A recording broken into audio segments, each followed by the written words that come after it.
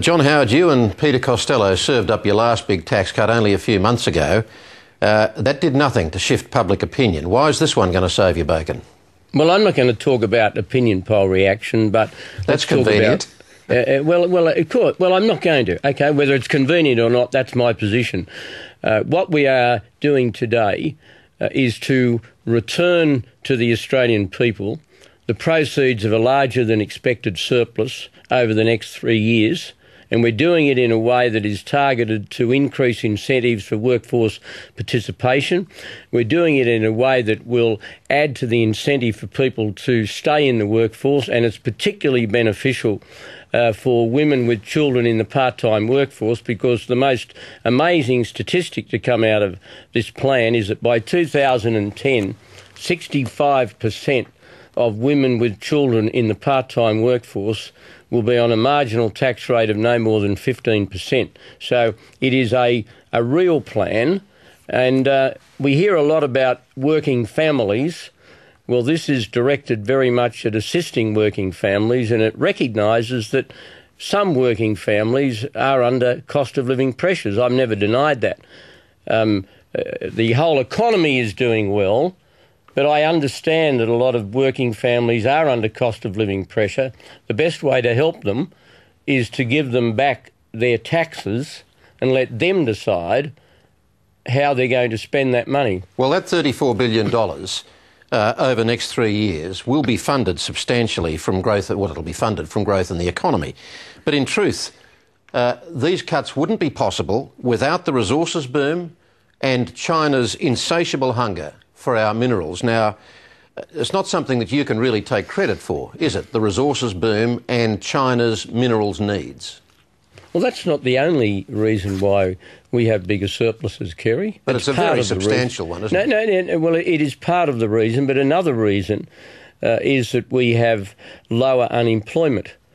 And when you have lower unemployment, you have more people in the workforce paying tax. But part of the reason you've got the lower unemployment is because of the resources boom taking up more jobs.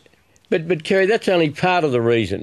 The growth in the service sector of the economy has been much, much greater.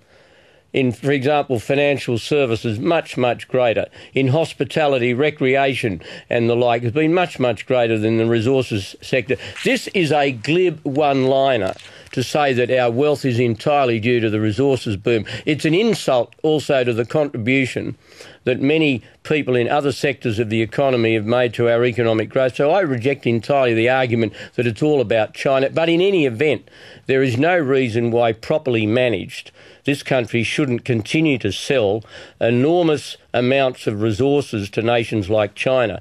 And because we have a good relationship with China, a relationship that my critics said I could never develop when I first became Prime Minister, we are in a very strong position. So let's not be negative and pessimistic about our relationship with China. And coming on stream, India. And bear in mind, Japan has been a faithful customer of Australia in resources now for 40 years. So presumably, we've got a limited amount of time, Mr. Howard. I'm sorry, I realise that, but I mean, you are going to the core of what is a false argument about our economic strength. It is quite fallacious for people to argue that the only reason this economy is booming is because of resources. Resources are gratefully a big part, but there's more to the economic miracle that Australia's been over the last 10 years than the resources boom. Presumably, if these tax cuts are responsible on your part, it would be equally responsible if Kevin Rudd endorsed the tax cuts under his own government or came up with a similar amount of cuts with a slightly different mechanism. But if they're responsible for you, presumably they're responsible for him. Well, I don't know what Mr. Rudd's going to do. That's a matter for him. He claims to be an economic conservative. I imagine, therefore, he believes in lower tax, and I'm sure he'll say later on in the program he does believe in lower tax. But look, what Mr. Rudd does is Mr. Rudd's business. OK, well, we will come to him in a moment. We'll leave him out of it for the moment. You've already had 5 years of tax cuts. This will make it 8, this package. If you've been so flush with money for so long, why have you allowed education spending in Australia to decline comparative to most other developed countries from pre-primary schooling right through to universities, as the OECD demonstrated last month? Yeah, well, we dispute those figures because they don't include the measures that were in the budget They stopped at about 2004 or 2005. They don't include the higher education fund, which is worth about $6 billion. They don't include the additional spending that we've committed to technical education. So I dispute those OECD figures. But they do reflect the first 8 years of your government's priorities on education, don't they? Well, Kerry, if you're asking me to be accountable for my government, let me be accountable right up to date. Well, let me go to the last budget then. There are those who say, yes, you did find some more money for higher education in the last budget, but only after Kevin Rudd put it on the agenda this year.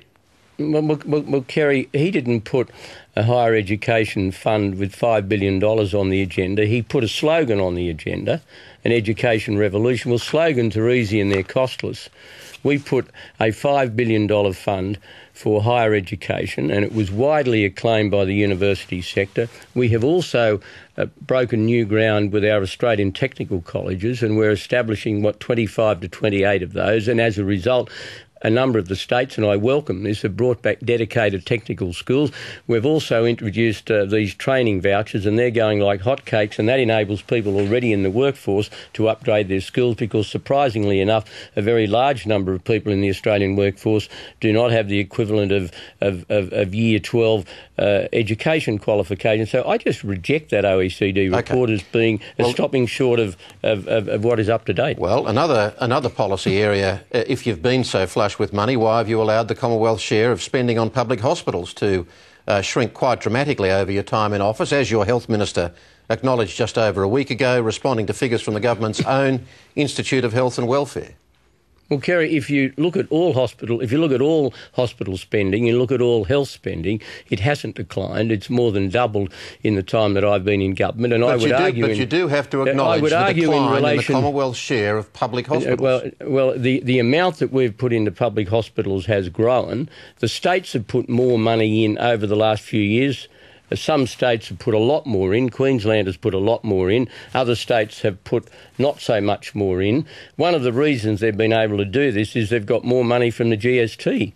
See, what people forget when they do these Commonwealth state comparisons is they leave out the fact that on average about 45% of every state budget, in the case of Tasmania it's 60%, is funded by the Commonwealth either through the GST or by specific purpose payments. And I would say in relation to health spending, yes, the states have been able to put more money in, and so they should. They run the hospitals, but one of the reasons they've been able to put more money in is that they get more money from the Commonwealth through the GST. And the former Queensland Premier Peter Beattie was always acknowledging that if it hadn't been for the GST, he wouldn't have been able to spend as much on health and education. Kevin Rudd has predicted the mother of all negative campaigns from the government this time, and it seems that if the first night is anything to go by, you're doing your best to prove him right. It was Rudd and Swan, the learner drivers, in last night's Liberal ads, just like you portrayed Mark Latham last time. Isn't that a little tired for an opening gambit? Well, Kerry, can I just start by saying this, that Mr Rudd has tried to define any criticism of him as some kind of personal attack. I'm not interested in personal attacks, and we all know what they are. What I am interested in is holding my opponent and his colleagues accountable for their past policy positions and their current policy attitude. You talk about negativity. What did we do today? We released a plan for the tax system years into the future. Mr Rudd falsely claimed that if I'm re-elected, I'll change work choices and make it tougher. Well, that's wrong. I won't do anything of the kind. Now, you talk about negativity and fear. That was blatantly dishonest. He knows we're not going to do that. I've said that on many occasions. So day one, we're talking about the future and cutting people's tax. Okay. Mr Rudd is making up fables about our intentions on industrial relations. Mr Howard, we're out of time. I look forward to the next of these. Thank you. I'm sure.